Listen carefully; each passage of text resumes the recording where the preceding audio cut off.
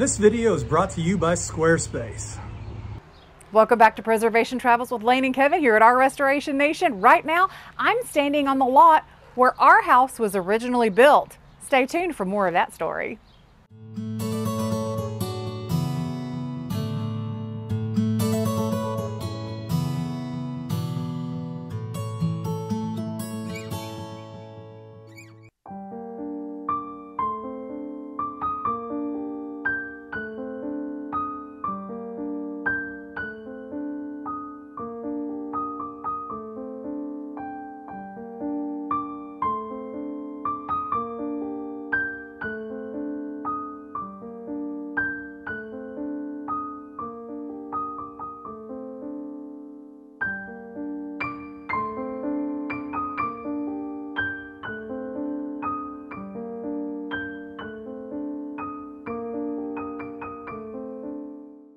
We have such a special treat for you today, one that I have been so anxious to share with you. I didn't know that we'd ever be able to, but here we are. Not only do we have an architectural masterpiece, a home that shows us how to preserve and live in a historic structure, but one that has a lot of sentimental value to Kevin and I as well. Today, we're sharing with you the Bahner House. Behind us, about 100 yards, is Scotty, our own house. Scotty did not start out over there. Scotty started out right here. So Mr. Bahner, the former owner's grandfather, was a very successful businessman here in the city of Conway, Arkansas. Around the turn of the century, he opened the first land title company here in Conway. And when he became slightly wealthy, he built Scotty right here on this lot. He owned this entire block of land. In 1925, his oldest son married, and when his oldest son married, they picked our home up, put it on logs, rotated it 180 degrees, hooked it up to a mule team, and moved it where it sits now as a wedding gift for the son. That is our home. That is the home that we have spent the last 12 years meticulously restoring and bringing back from the brink. Well, what happened to this land with Mr. Bahner after he'd moved his original home? By this point, Mr. Bahner had accrued a great deal of wealth. He was one of the largest companies here in Conway, Arkansas. And so he built for himself and his family a masterpiece of modern design, this English Tudor, beautiful home. And we have the great privilege of taking you through this home that was occupied by the daughter of the man who inherited Scotty up until just a few weeks ago. She and her husband Leroy, in their late 80s, have relocated to a retirement center, and their beautiful home and the 2+ acres it sits on are going up for sale. But this is going to give us an opportunity to give you a ton of lessons about this period in architectural history. So come inside with us.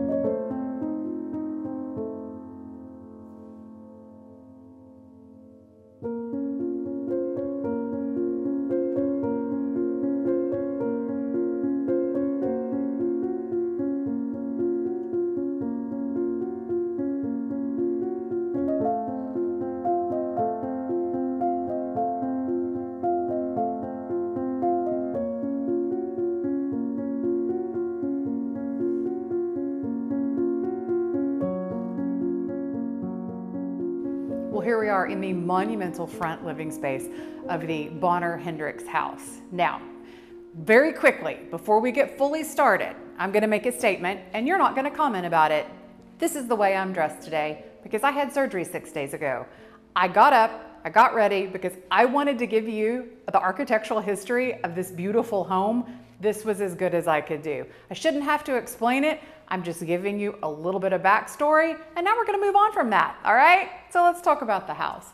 This home retains so many of its exquisite original features. As a matter of fact, there's only one original feature that I'm aware of that's been removed from this house. And those that are here are in absolute pristine condition. This house, to me, looks like it did the day that it was built in 1925. So let's talk about some of the fantastic features you're going to see throughout this house. And it's also going to give you an incredible example of how to maintain your historic features without removing and replacing with modern materials. And one of the first things I want to show you is the way that Francis and Leroy retain their beautiful original windows. Every window in this house is not only original, but it's functioning. You can see the gorgeous wavy glass. They have their original hardware.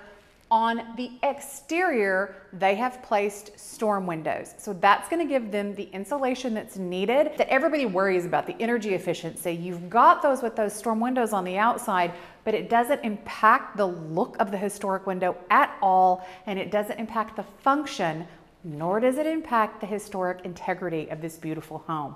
They've also maintained all of their original plaster in this house. It's in absolutely glorious condition. And in every one of the formal rooms, you'll see that they still have their picture rails. And you'll see that Miss Frances has left several of her picture hooks in place. They're still here, ready to go for your pictures. We have these beautiful French doors. And I want to call your attention to the door hardware. This is, I think, a chrome plated door hardware. I'm not sure. It has almost a spiderweb design, but an absolutely stunning 1925. You can see we're right in that Art Deco period. So even though we're in a Tudor Revival house, we have whispers of other pop culture coming in all throughout this house. And I absolutely love these. And these are extant on every single door in this house, except for the few where they use less formal crystal doorknobs. Underneath our feet, in the formal spaces, we have gorgeous oak hardwood flooring. It looks like it did the day it was put down. I'll show you some interesting features when we go into the private spaces having to do with the floors. So come with me to the front of the living room because I want to show you the 1925 answer to storm windows. This is an architectural dinosaur. We rarely find this extant, and when we do, it is a treasure.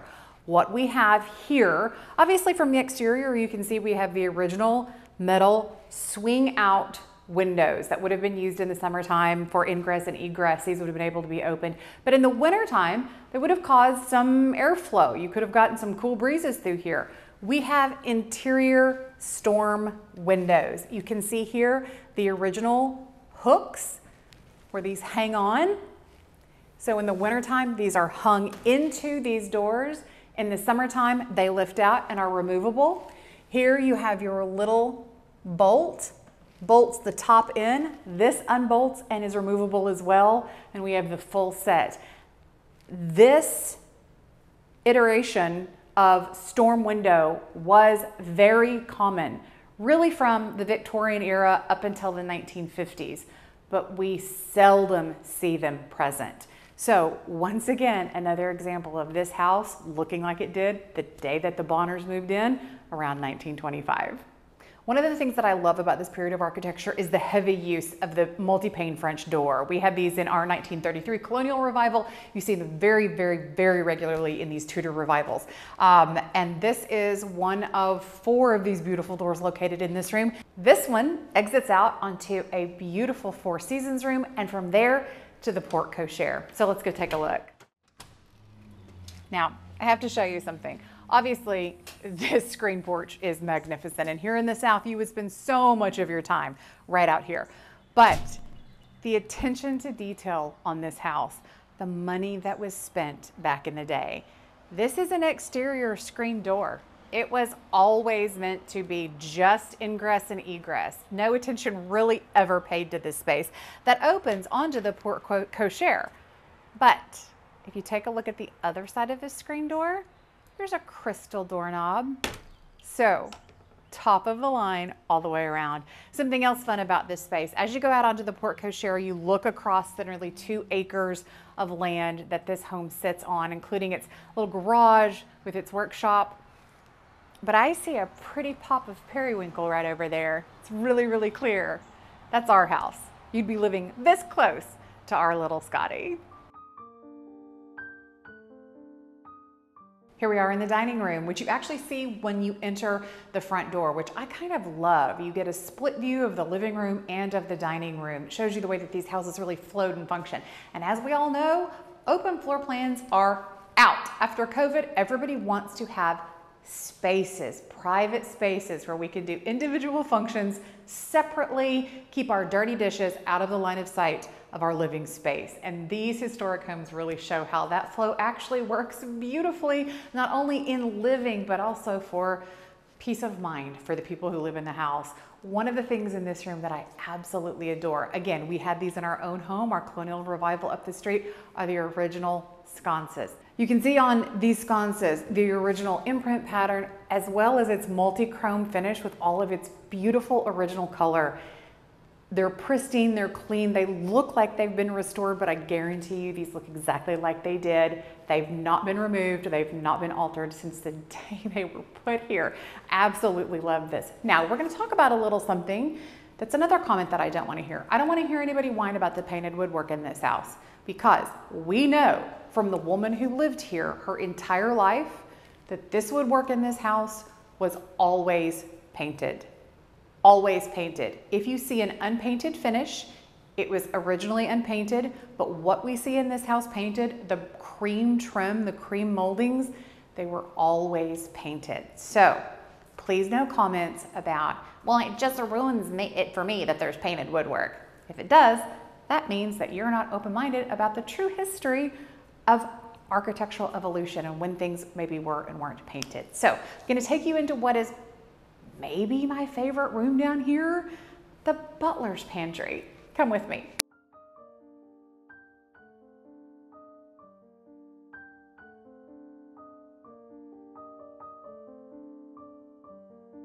Okay, so the architectural historian in me is absolutely geeking out over this space. I just gave you a little lecture about the painted woodwork in this house, right? And how it's always been painted. One of the comments that we get when we show the video of our own home, Scotty, is complaints about the painted woodwork. I think that goes to show you that from the beginning of architectural history, people have been expressing their own preferences in their homes, because the same people who built our house and decorated it in 1925 when it was moved are the same people who built and decorated this house in 1925 when it was newly built. So when our home was moved, it got a little bit of an update, an arts and crafts movement update, but all of the woodwork was painted. That's what we discovered when we did our house. Same thing in here. So that shows that the Bahner family preferred painted woodwork in their spaces. Now back to this space. Why am I literally losing my mind over this small room in this house? It's this light fixture. I need you to look closely at this light fixture, please.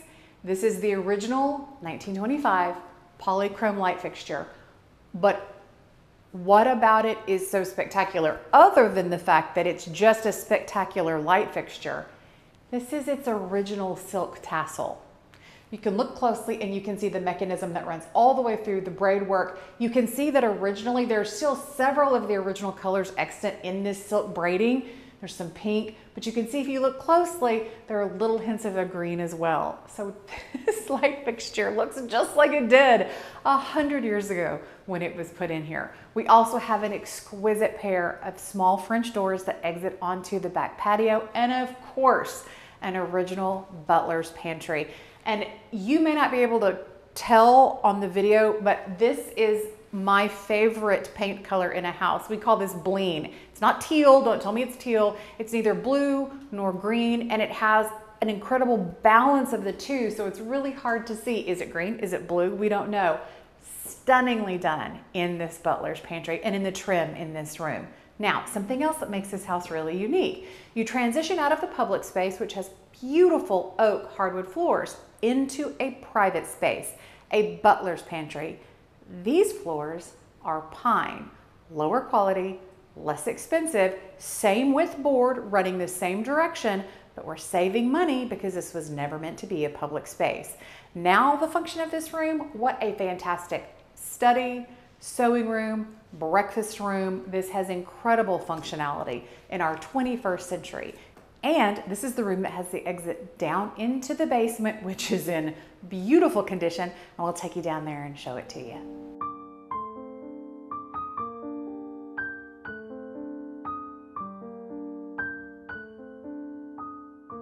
Here we are in the kitchen. Now we know that under these rolled linoleum floors, which are completely appropriate for the period of the home, they did a good job selecting the flooring because this is what would have been used in a 1925 kitchen. But we know that those pine floors continue in here. So if you so felt compelled, you could very easily take these up and have pine floors. This is the room in the house that's been the most modernized, and it does break my heart a little bit, even though it's been done beautifully. We have quartz countertops.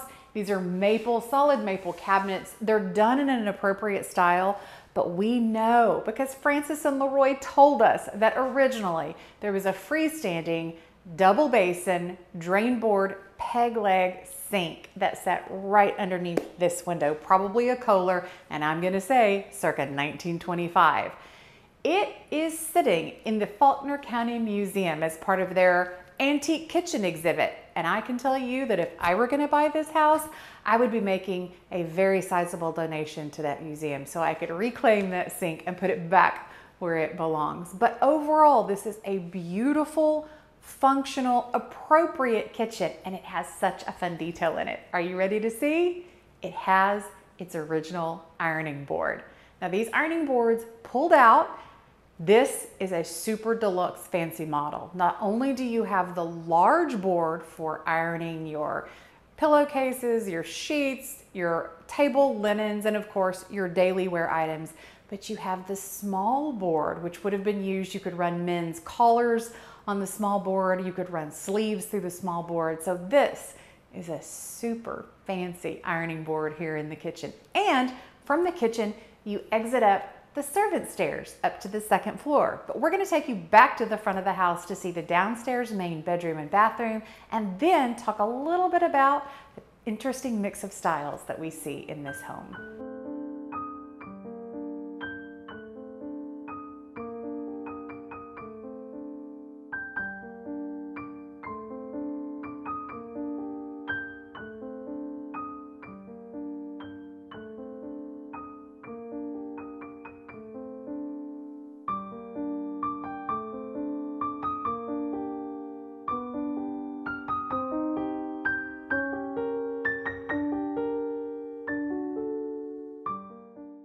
Really amazing that in 1925, this home was built with a bathroom downstairs and 2 bathrooms upstairs.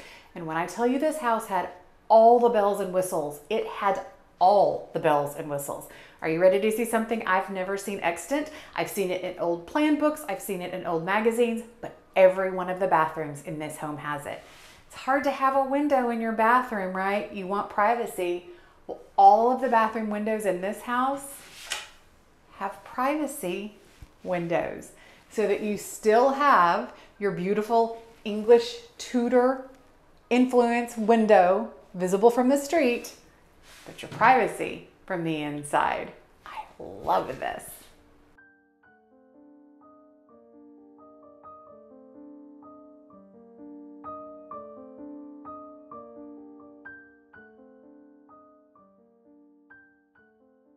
We're back in the entryway, and I really wanted to spend some time here with you to show you one of the things that has always made Francis and Leroy's house an architectural just wonder for me. This home is Tudor Revival. It has the appropriate pitches and gables. It has the false half timbering. It has all of the exterior features of a Tudor Revival home.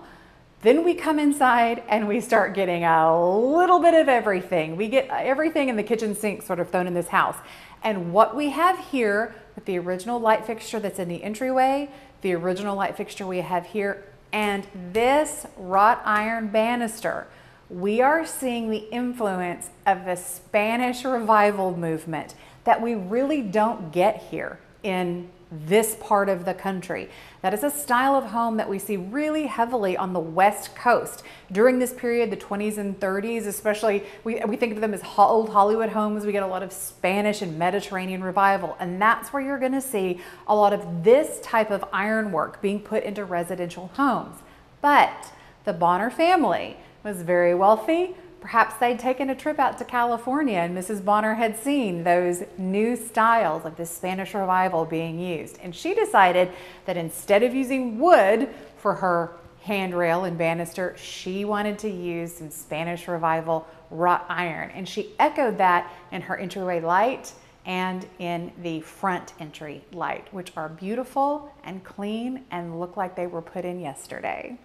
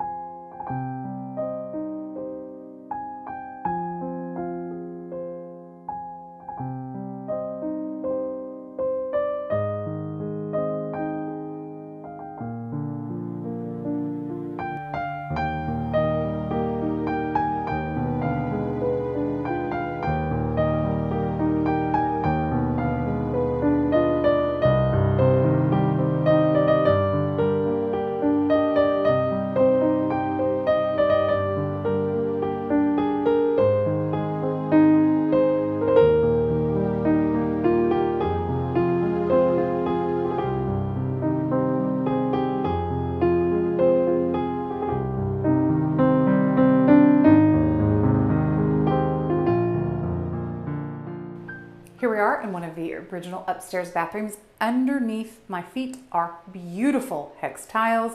We have this stunning tub, and once again, we have our privacy windows. Now, these windows are so indicative of that English Tudor Revival period. These lattice diamond shaped windows are called carrels or carries, just depending upon which architectural historian you speak to, but these are such a part of this architectural design period. And here we have them, a double set in this bathroom, but we have privacy windows over them. I am just in love with these.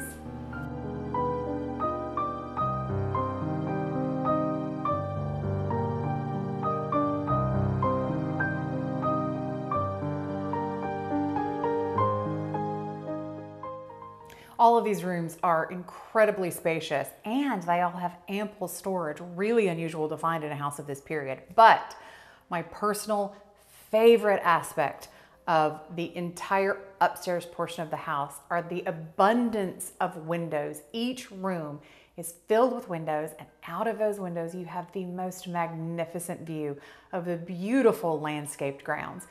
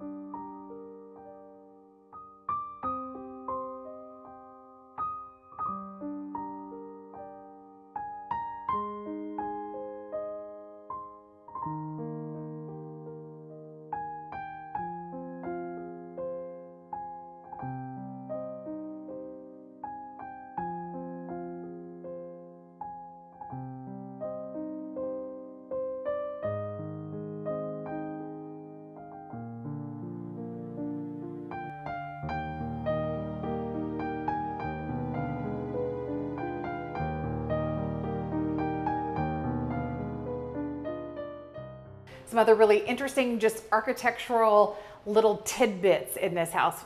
First of all, we have another incredible Spanish Revival wrought iron lighting fixture here on the landing, but the flooring underneath my feet, the attention to detail, I'm telling you, they thought about everything. The bedroom behind me is one of the original main bedrooms in the house, and the bedroom at the end of the hall is probably the original main bedroom of the house. And these two were probably the rooms for the children. The two main bedrooms and the hallway and the stairs are oak flooring. The other bedrooms are pine flooring. So we saved a little bit of money in these other rooms upstairs.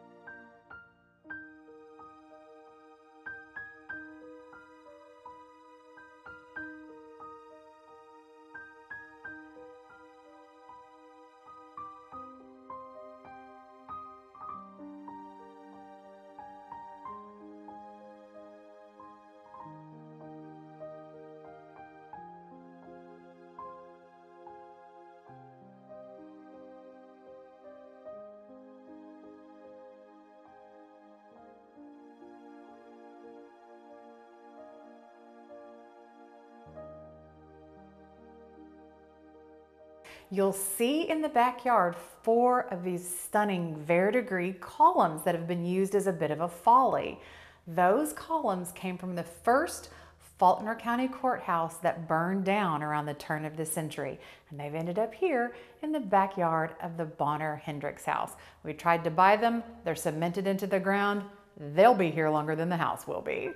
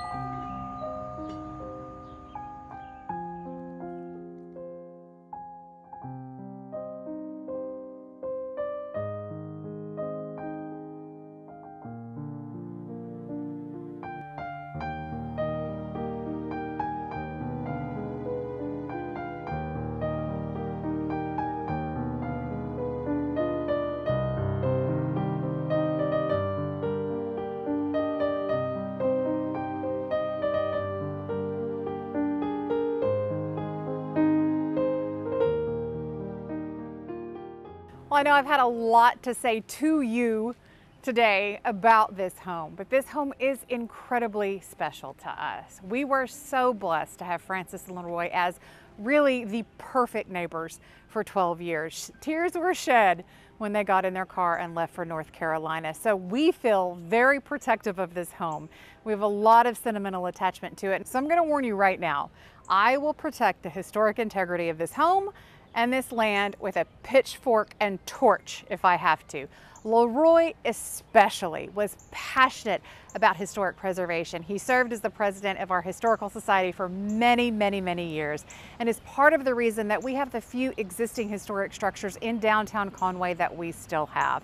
His absence will be deeply felt. And of course, Miss Frances was simply a joy. They were beautiful neighbors to have.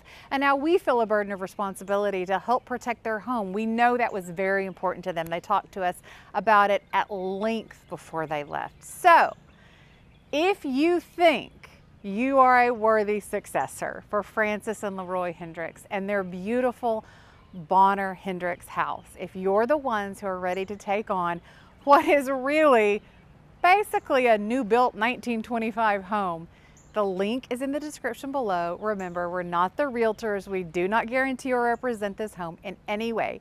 We just wanted to share something truly remarkable and truly special with you today. And we hope you've enjoyed this journey back in time with this one-of-a-kind masterpiece. We hope to see you next time on Preservation Travels with Lane and Kevin.